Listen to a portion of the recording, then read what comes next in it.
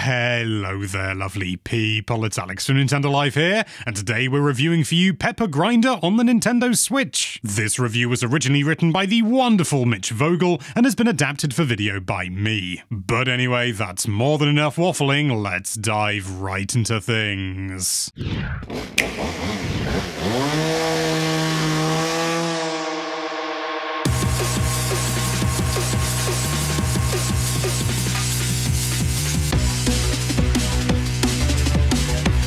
Way back in the ancient days when the Game Boy Advance was Nintendo's main handheld, Game Freak, yes, the Pokemon people, released a creative little platformer called Drill Dozer. Placing you in the role of a slightly crazed girl who tears through stages and foes alike with a powerful drill, it quickly established itself as an all-time classic with its unique take on platforming, though never becoming truly popular enough to justify a sequel. Now, nearly 20 years later, an indie developer named R.Ek decided to make Pepper Grinder a sort of spiritual successor. Carrying on the spirit of platformers of yesteryear while bringing in a ton of great new ideas of its own, Pepper Grinder stands out as an excellent new entry in the genre, and one that we'd very much suggest you consider picking up. The story takes place in a world of islands where piracy runs rampant. You play as a quiet adventurer named Pepper who amasses her pile of booty not by taking it from others, but by discovering it in various ancient caches. During a storm, Pepper's beach is wrecked on a beach and overrun by these goofy narwhal-like creatures called gnarlings who raid her ship while she's passed out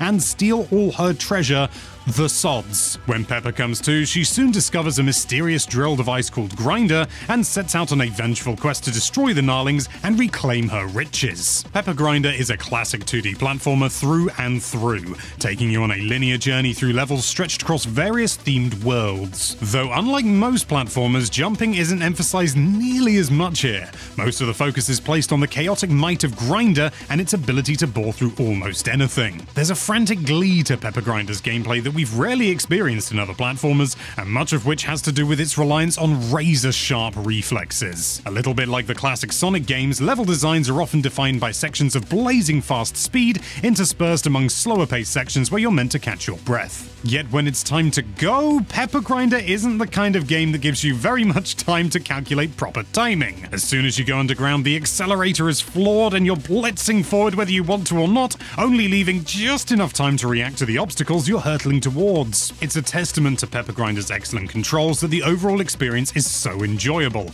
as much of your time is spent hanging on for dear life. For one thing, the controls are very simple to come to grips with. You simply hold down ZR to spin the drill up, and then you can juice the engine by tapping B for a bit. You get a sudden burst of speed that's great for nailing those jumps between pits. Meanwhile, the physics are as responsive and tight as you'd expect for a high-intensity platformer, and while you never feel like you're totally in control of the wild drill, there's a sense that you have just enough to always point it where you want to go. Top-notch level design is a highlight of Pepper Grinder, and this goes a long way towards making it such a unique and enjoyable experience. Every level introduces some new stage gimmick, such as an early level based around Donkey Kong Country-style barrel blasts, or another where you can turn your drill into a minigun with infinite ammo, and this wealth of ideas gives Pepper Grinder wonderful variety. Yet no matter what the new flavor is, there's always a careful balance between exploration and action, lending each stage a great pace that doesn't feel too fast or too slow. To add more replay value, there are plenty of collectibles and additional challenges to overcome if you think your skills are sharp enough. Every stage has 5 hidden skull coins that you can use to buy materials in a shop, like a cosmetic outfit for Pepper,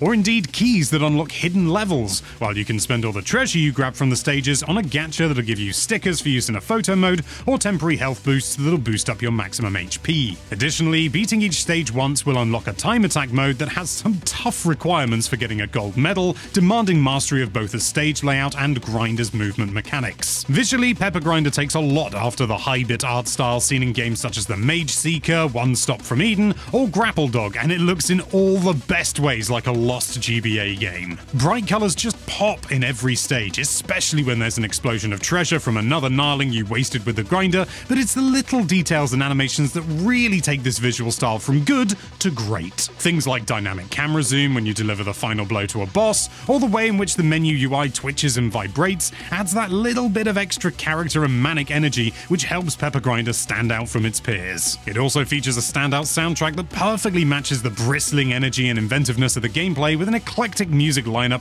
that throws loads of cool ideas your way. Featuring elements of drum and bass, house, pop, jazz, and funk, and many, many others, it all combines into something that feels surprisingly cohesive considering the range. You simply never know what kind of music might play in the next stage, yet it always feels like a great fit for the action on screen. The only real and rather minor complaint we have about Pepper Grinder is that there simply isn't enough of it. It should only take you about 4 to 6 hours to beat, and maybe a few more if you collect everything and nail the gold times in the time attack. Now, of course, it's always better for a game to go out on a high note than overstay its welcome, but with the wealth of ideas and excellent gameplay here, we couldn't help but wish there was just another world or two to flesh it out. We encountered some minor technical issues in the review build as well, including a glitch during the final boss fight that made the boss invincible, which isn't ideal. However, overall, they didn't amount to much more than minor annoyances, and we've been assured that a patch to smooth out these issues is already in the works for release shortly after launch. Pepper Grinder is a wonderfully inventive and fun platformer that no fan of the genre will want to miss out on. It may have a runtime that feels a little bit short, but this is ultimately a deeply enjoyable, challenging, and highly replayable game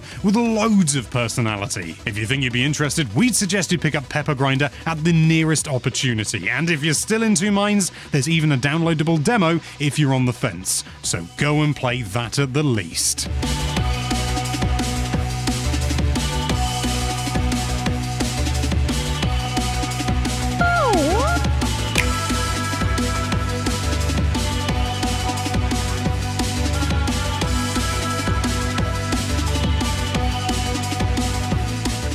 You've reached the end of the review. That means it's time for Alex's personal thoughts, and I love this game. It demands a lot, but the rewards are so sumptuous. The jumps you have to perform when you leave a drillable area are largely very forgivable, and certainly when it comes to just standard progress, but if you're trying to get any of the secrets and things like that, they can be really tough, and not in a way where, you gotta go at maximum speed or anything like that, although there is a little bit of that. It's mainly about your trajectory. Once you burst out of a drillable surface, you have almost no control over your trajectory. I mean, you have a little bit, although that's mainly once the trajectory is kind of starting to end, but it means that a lot of the time, if you're trying to do something very specific, you've got to be very specific to begin with, and considering you got 360 degrees of rotation, that can be flipping hard, but when you get it, the secrets you have to find can also be really, really tough to track down.